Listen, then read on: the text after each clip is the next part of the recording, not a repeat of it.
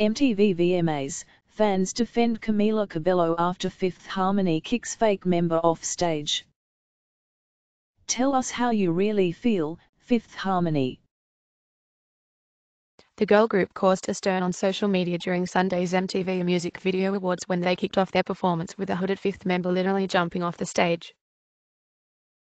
The stunt appeared to be a not-so-veiled dig at ex-bandmate Camila Cabello, who left 5H late last year to pursue a solo career full-time. Check out the eyebrow-raising moment below at 0.02 seconds in.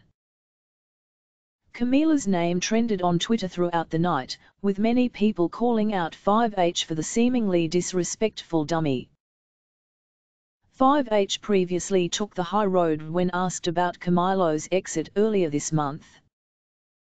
"We're so happy, and we moved forward, and we're in a good place, and we hope she's in a good place, and that's really what matters," member Lauren Yaregui told USA Today.